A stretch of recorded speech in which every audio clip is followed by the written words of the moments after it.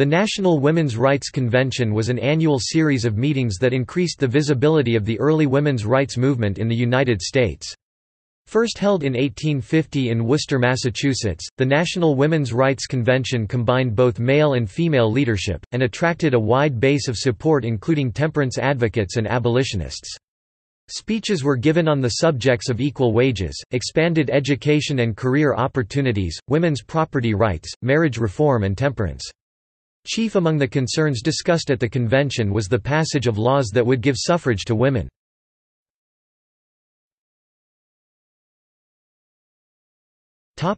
Background.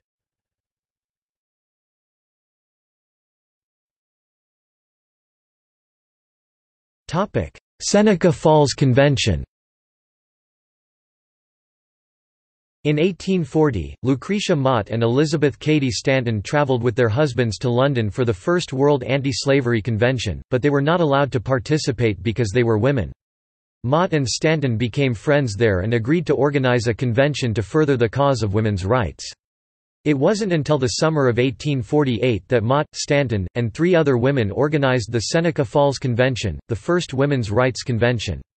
It was attended by some 300 people over 2 days, including about 40 men. The resolution on the subject of votes for women caused dissension until Frederick Douglass took the platform with a passionate speech in favor of having a suffrage statement within the proposed Declaration of Sentiments. 100 of the attendees subsequently signed the declaration.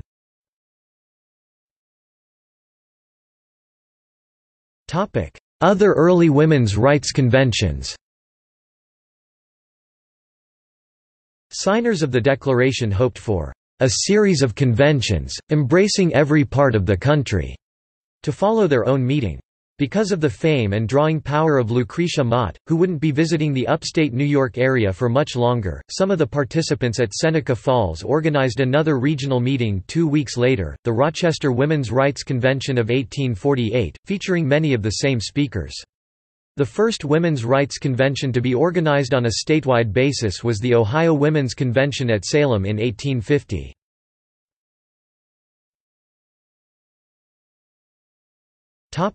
Planning.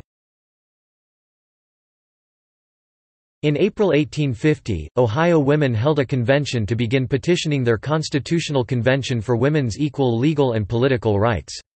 Lucy Stone, who had agitated for women's rights while a student at Ohio's Oberlin College and begun lecturing on women's rights after graduating in 1847, wrote to the Ohio organizers pledging Massachusetts to follow their lead. At the end of the New England Anti-Slavery Convention on May 30, 1850, an announcement was made that a meeting would be held to consider whether to hold a woman's rights convention. That evening, Paulina Kellogg Wright Davis presided over a large meeting in Boston's Melodeon Hall, while Lucy Stone served as secretary. Stone, Henry C. Wright, William Lloyd Garrison, and Samuel Brooke spoke of the need for such a convention. Garrison, whose name had headed the first woman suffrage petition sent to the Massachusetts legislature the previous year, said, "I conceive that the first thing to be done by the women of this country is to demand their political enfranchisement.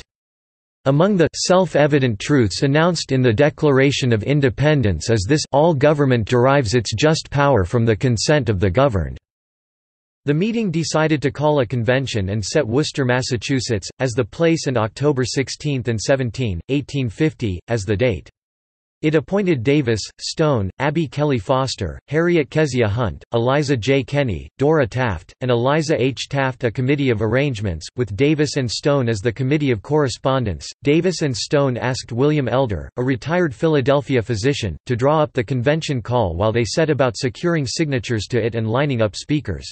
"We need all the women who are accustomed to speak in public, every stick of timber that is sound." Stone wrote to Antoinette Brown, a fellow Oberlin student who was preparing for the ministry. On Davis's list to contact was Elizabeth Cady Stanton, who sent her regrets along with a letter of support and a speech to be read in her name. Stanton wished to stay at home because she would be in the late stages of pregnancy. After completing her part of the correspondence, Stone went to Illinois to visit a brother. Within days of her arrival, he died of cholera and Stone was left to settle his affairs and accompany his pregnant widow back east. Fearing she might not be able to return for 3 months, she wrote to Davis asking her to take charge of issuing the call. The call began appearing in September, with the convention date pushed back 1 week and Stone's name heading the list of 89 signatories, 33 from Massachusetts, 10 from Rhode Island, 17 from New York, 18 from Pennsylvania, 1 from Maryland, and 9 from Ohio. While the call began circulating, Stone lay near death in a roadside inn. Having decided not to tarry in the disease-ridden Wabash Valley, she had begun a stagecoach trek back across Indiana with her sister-in-law, and within days contracted typhoid fever that kept her bedridden for 3 weeks. She arrived back in Massachusetts in October, just 2 weeks before the convention.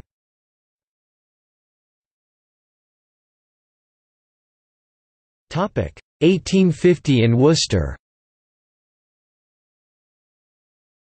The first National Women's Rights Convention met in Brinley Hall in Worcester, Massachusetts, on October 23–24, 1850. Some 900 people showed up for the first session, men forming the majority, with several newspapers reporting over 1,000 attendees by the afternoon of the first day, and more turned away outside. Delegates came from 11 states, including 1 delegate from California, a state only a few weeks old. The meeting was called to order by Sarah H. Earle, a leader in Worcester's anti-slavery organizations. Paulina Wright Davis was chosen to preside and in her opening address called for the emancipation of a class, the redemption of half the world, and a conforming reorganization of all social, political, and industrial interests and institutions. The first resolution from the Business Committee defined the movement's objective: to secure for woman political, legal, and social equality with man, until her proper sphere is determined by what alone should determine it, her powers and capacities, strengthened and refined by an education in accordance with her nature." Another set of resolutions put forth women's claim for equal civil and political rights and demanded that the word «male» be stricken from every state constitution. Others addressed specific issues of property rights, access to education, and employment opportunities, while others defined the movement as an effort to secure the natural and civil rights of all women, including women held in slavery. The convention considered how best to organize to promote their goals. Mindful of many members' opposition to organized societies, Wendell Phillips said there was no need for a formal association or founding document, annual conventions and a standing committee to arrange them was organization enough, and resolutions adopted at the conventions could serve as a declaration of principles. Reflecting its egalitarian principles, the Business Committee appointed a central committee of 9 women and 9 men. It also appointed committees on education, industrial avocations, civil and political functions, and social relations to gather and publish information useful for guiding public opinion toward establishing woman's co-equal sovereignty with man.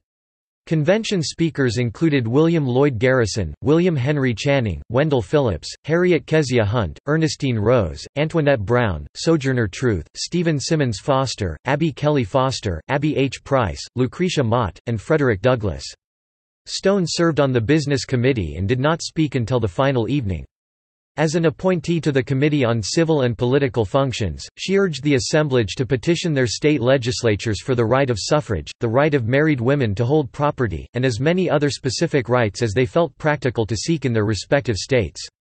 Then she gave a brief speech, saying, "We want to be something more than the appendages of society, we want that woman should be the co-equal and helpmeet of man in all the interest and perils and enjoyments of human life.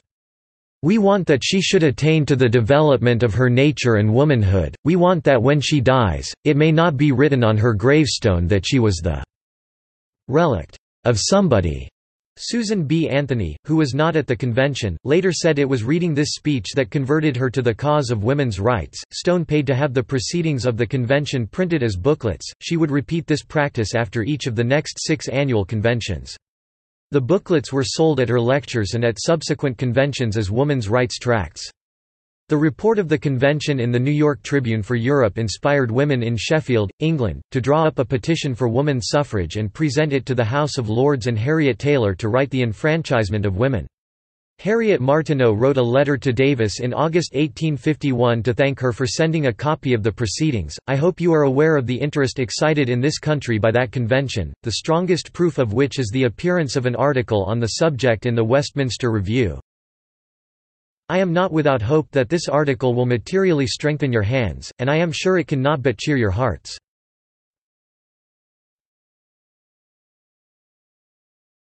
1851 in Worcester. A second national convention was held October 15–16, 1851, again in Brinley Hall, with Paulina Kellogg Wright Davis presiding. Harriet Kezia Hunt and Antoinette Brown gave speeches, while a letter from Elizabeth Cady Stanton was read. Lucretia Mott served as an officer of the meeting. Wendell Phillips made a speech which was so persuasive that it would be sold as a tract until 1920. Throw open the doors of Congress, throw open those courthouses, throw wide open the doors of your colleges, and give to the Sisters of the Distiles and the Martineaus the same opportunity for culture that men have, and let the results prove what their capacity and intellect really are.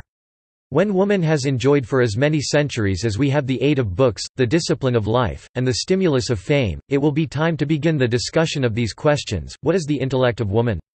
Is it equal to that of man? Elizabeth Oakes Smith, journalist, author, and member of New York's literary circle, attended the 1850 convention, and in 1851 was asked to take the platform. Afterward, she defended the convention and its leaders in articles she wrote for the New York Tribune. Abby Kelly Foster gave testimony to the persecution she had suffered as a woman. "My life has been my speech. For 14 years I have advocated this cause by my daily life. Bloody feet, sisters, have worn smooth the path by which you have come hither." Abby H. Price spoke about prostitution, as she had the year before, arguing that too many women fell to prostitution because they did not have the job opportunities or education that men had. A letter was read from two imprisoned French feminists, Pauline Roland and Jean de Royne, saying, "Your courageous declaration of woman's rights has resounded even to our prison, and has filled our souls with inexpressible joy." Ernestine Rose gave a speech about loss of identity in marriage that Davis later characterized as unsurpassed. Rose said of woman that at marriage she loses her entire identity, and her being is said to have become merged in her husband. Has nature thus merged it? Has she ceased to exist and feel pleasure and pain? When she violates the laws of her being, does her husband pay the penalty? When she breaks the moral law, does he suffer the punishment? When he satisfies his wants, is it enough to satisfy her nature? What an inconsistency that from the moment she enters the compact in which she assumes the high responsibility of wife and mother, she ceases legally to exist and becomes a purely submissive being. Blind submission in women is considered a virtue, while submission to wrong is itself wrong, and resistance to wrong is virtue alike in women as in man.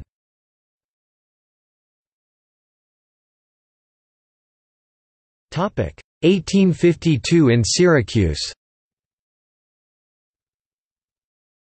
For the Third Convention, the City Hall in Syracuse, New York was selected as the site. Because Syracuse was nearer to Seneca Falls, 2 days' travel by horse, several hours' journey by rail, more of the original signers of the Declaration of Sentiments were able to attend than the previous two conventions in Massachusetts. Lucretia Mott was named president. At one point she felt it necessary to silence a minister who offended the assembly by using biblical references to keep women subordinate to men. A letter from Elizabeth Cady Stanton was read and its resolutions voted on. At sessions taking place September 8–10, 1852, Susan B. Anthony and Matilda Jocelyn Gage made their first public speeches on women's rights. Ernestine Rose spoke denouncing duties without rights, saying, "As a woman has to pay taxes to maintain government, she has a right to participate in the formation and administration of it." Antoinette Brown called for more women to become ministers, claiming that the Bible did not forbid it. Ernestine Rose stood up in response, saying that the Bible should not be used as the authority for settling a dispute, especially as it contained much contradiction regarding women. Elizabeth Oakes Smith called for women to have their own journal so that they could become independent of the male-owned press, saying, "We should have a literature of our own, a printing press and a publishing house, and tract writers and distributors, as well as lectures and conventions, and yet I say this to a race of beggars, for women have no pecuniary resources." Antoinette Brown lectured about how masculine law can never fully represent womankind. Lucy Stone wore a trousered dress often referred to as bloomers, a more practical style she had picked up during the summer after meeting Amelia Bloomer. She spoke to say, "The woman who first departs from the routine in which society allows her to move must suffer." Let us bravely bear ridicule and persecution for the sake of the good that will result, and when the world sees that we can accomplish what we undertake, it will acknowledge our right." The Syracuse Weekly Chronicle was impressed less by her costume than by her electrifying address, printing, "Well, whether we like it or not, little woman, God made you an orator." Reverend Lydia Ann Jenkins of Geneva, New York spoke at the convention and asked, "Is there any law to prevent women voting in this state? The Constitution says white male citizens may vote, but does not say that white female citizens may not." The next year, Jenkins was chosen member of the committee tasked with framing the issue of suffrage before the New York legislature. A motion was made to form a national organization for women, but after animated discussion, no consensus was reached. Elizabeth Smith Miller suggested the women form organizations at the state level, but even this milder suggestion met with opposition. Paulina Kellogg Wright Davis said, "I hate organizations. They cramp me." Lucretia Mott concurred, saying, "The seeds of dissolution be less likely to be sown." Angelina Grimke Weld, Thomas McClintock and Wendell Phillips agreed, with Phillips saying, "You will develop divisions among yourselves." No national organization was to form until after the Civil War.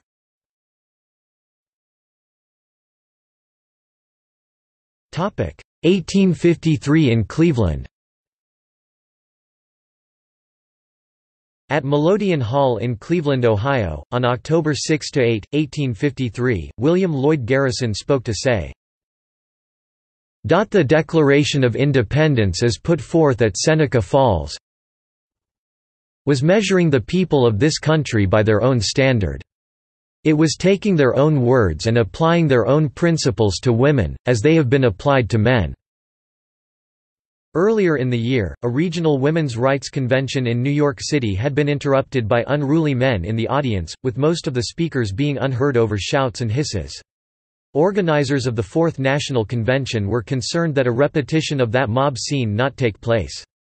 In Cleveland, objections were raised regarding Bible interpretations. An orderly discussion proceeded. Francis Dana Barker Gage served as president for the 1,500 participants.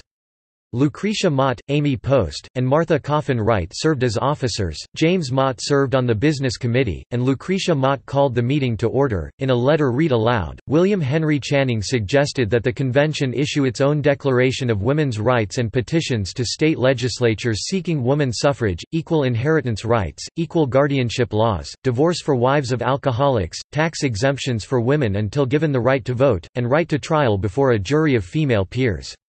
Lucretia Mott moved the adoption of the Seneca Falls Declaration of Sentiments, which was read to the convention, debated, then referred to a committee to draft a new declaration. Antoinette Brown, William Lloyd Garrison, Lucretia Mott, Ernestine Rose and Lucy Stone worked to shape a new declaration, and the result was read at the end of the meeting, but was never adopted. The Plain Dealer printed an extensive account of the convention, opining of Ernestine Rose that she is the master spirit of the convention.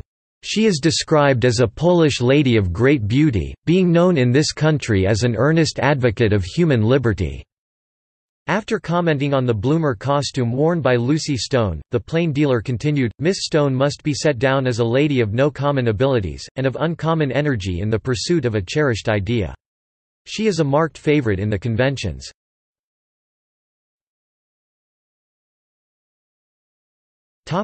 1854 in Philadelphia. At Sansom Street Hall in Philadelphia, Pennsylvania over 3 days October 18–20, 1854, Ernestine Rose was chosen president in spite of her atheism. Susan B. Anthony supported her, saying, "Every religion, or none, should have an equal right on the platform." Rose spoke out to the gathering, saying, "Our claims are based on that great and immutable truth, the rights of all humanity. For is woman not included in that phrase, all men are created equal? Tell us, ye men of the nation, whether woman is not included in that great Declaration of Independence." She continued, "I will no more promise how we shall use our rights than man has promised before he obtained them, how he would use them." Susan B. Anthony spoke to urge attendees to petition their state legislatures for laws giving women equal rights. A committee was formed to publish tracts and to place articles in national newspapers. Once again, the convention could not agree on a motion to create a national organization, resolving instead to continue work at the local level with coordination provided by a committee chaired by Paulina Kellogg Wright Davis. Henry Grew took the Speaker's platform to condemn women who demanded equal rights. He described examples from the Bible which assigned to women a subordinate role.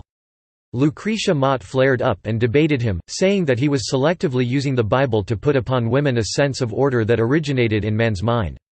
She said, "The pulpit has been prostituted, the Bible has been ill-used. Instead of taking the truths of the Bible in corroboration of the right, the practice has been to turn over its pages to find examples and authority for the wrong." Mott cited Bible passages that proved Grew wrong. William Lloyd Garrison stood up to halt the debate, saying that nearly everyone present agreed that all were equal in the eyes of God. 1855 in Cincinnati. At Smith & Nixon's Hall in Cincinnati, Ohio on October 17–18, 1855, Martha Coffin Wright presided over the standing room only crowd.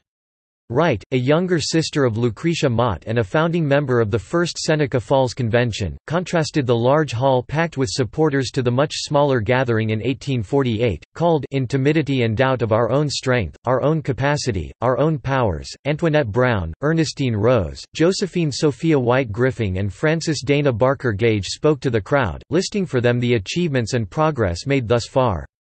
Lucy Stone spoke for the right of each person to establish for themselves which sphere, domestic or public, they should be active in. A heckler interrupted the proceedings, calling female speakers a few disappointed women.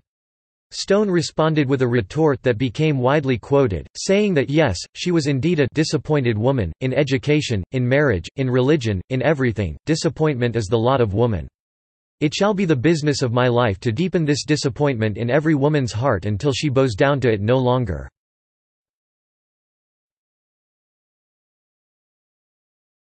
Topic: 1856 in New York. At the Broadway Tabernacle in New York City on November 25–26, 1856, Lucy Stone served as president, and recounted for the crowd the recent progress in women's property rights laws passing in 9 states, as well as a limited ability for widows in Kentucky to vote for school board members. She noted with satisfaction that the new Republican Party was interested in female participation during the 1856 elections. Lucretia Mott encouraged the Assembly to use their new rights, saying, "Believe me, sisters, the time has come for you to avail yourselves of all the avenues that are open to you."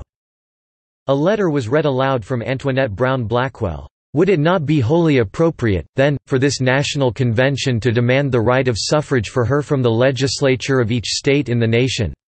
We can not petition the general government on this point. Allow me, therefore, respectfully to suggest the propriety of appointing a committee, which shall be instructed to prepare a memorial adapted to the circumstances of each legislative body, and demanding of each, in the name of this convention, the elective franchise for woman." A motion was passed approving of the suggestion, and Wendell Phillips recommended that women in each state be contacted and encouraged to take the memorial petition to their respective legislative bodies.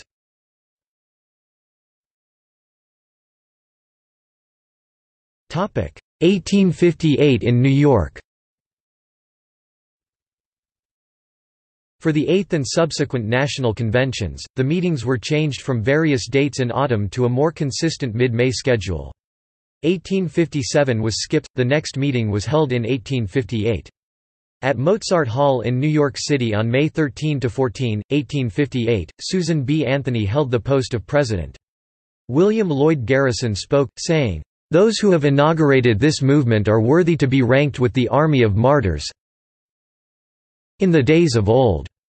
Blessings on them. They should triumph, and every opposition be removed, that peace and love, justice and liberty, might prevail throughout the world." Garrison proposed not only that women should serve as elected officials, but that the number of female legislators should equal that of male. Frederick Douglass took the stage to speak after repeated calls from the audience. Lucy Stone, Reverend Antoinette Brown Blackwell, now married to Samuel Charles Blackwell, Reverend Thomas Wentworth Higginson and Lucretia Mott were among those that spoke. Stephen Pearl Andrews startled the assemblage by advocating free love and unconventional approaches to marriage. He hinted at birth control by insisting that women should have the right to put a limit on the cares and sufferings of maternity. Eliza Farnham presented her view that women were superior to men, a concept that was hotly debated. The convention, marred by interruption and rowdyism, adjourned amid great confusion.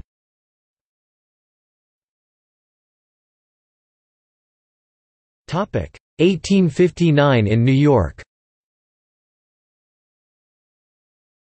Held again at Mozart Hall in New York City on May 12, 1859, the Ninth National Convention opened with Lucretia Mott presiding.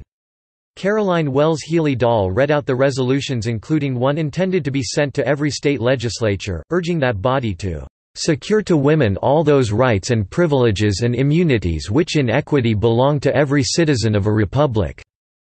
Another unruly crowd made it difficult to hear the speeches of Antoinette Brown Blackwell, Caroline Dahl, Lucretia Mott and Ernestine Rose. Wendell Phillips stood to speak and "held that mocking crowd in the hollow of his hand."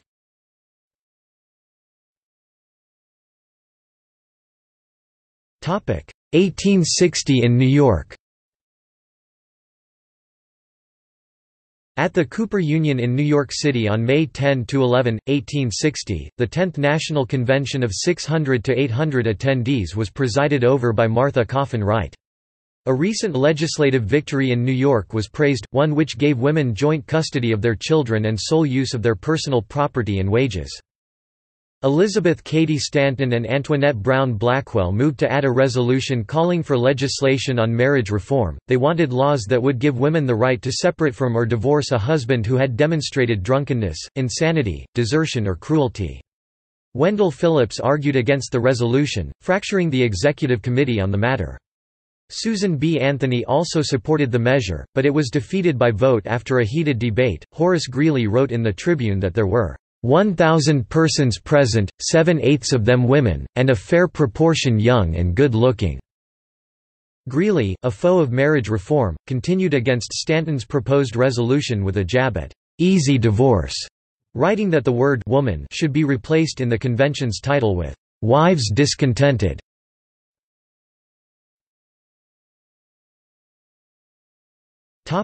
Civil War and beyond. The coming of the American Civil War ended the annual National Women's Rights Convention and focused women's activism on the issue of emancipation for slaves. The New York State Legislature repealed in 1862 much of the gain women had made in 1860. Susan B. Anthony was "sick at heart," but could not convince women activists to hold another convention focusing solely on women's rights. In 1863, Elizabeth Cady Stanton, recently moved to New York City, joined with Susan B. Anthony to send a call out, via the Woman's Central Committee chaired by Paulina Kellogg Wright Davis, to all the "loyal women of the nation," to meet again in convention in May. Forming the Woman's National Loyal League were Stanton, Anthony, Martha Coffin Wright, Amy Post, Antoinette Brown Blackwell, Ernestine Rose, Angelina Grimke Weld, and Lucy Stone, among others.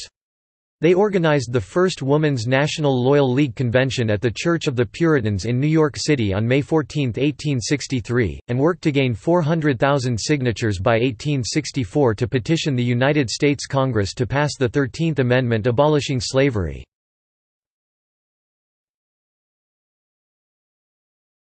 1866 in New York.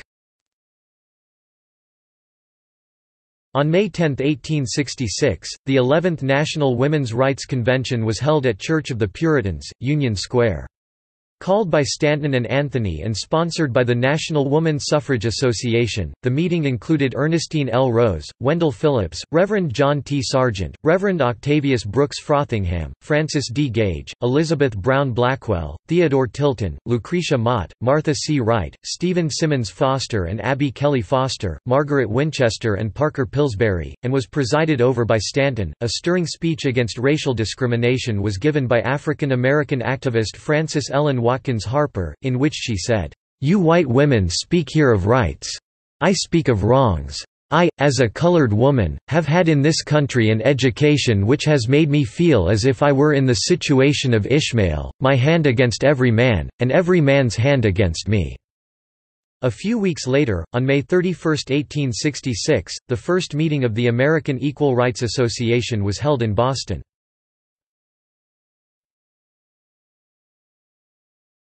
Topic: 1869 in Washington, D.C. An event that was reported as the 12th Regular National Convention of Women's Rights was held on January 19, 1869. Prominent speakers included Lucretia Mott, Elizabeth Cady Stanton, Susan B. Anthony, Senator Samuel Clark Pomeroy, Parker Pillsbury, John Willis Menard and Dr. Sarah H. Hathaway. Dr. Mary Edwards Walker and a Mrs. Harmon were seen in male attire, actively passing back and forth between the audience and the stage. Stanton spoke heatedly with a prepared speech against those who had established an aristocracy of sex on this continent. If serfdom, peasantry, and slavery have shattered kingdoms, deluged continents with blood, scattered republics like dust before the wind, and rent our own union asunder, what kind of a government, think you, American statesmen, you can build, with the mothers of the race crouching at your feet? Other speeches were off the cuff, and little record is known of them.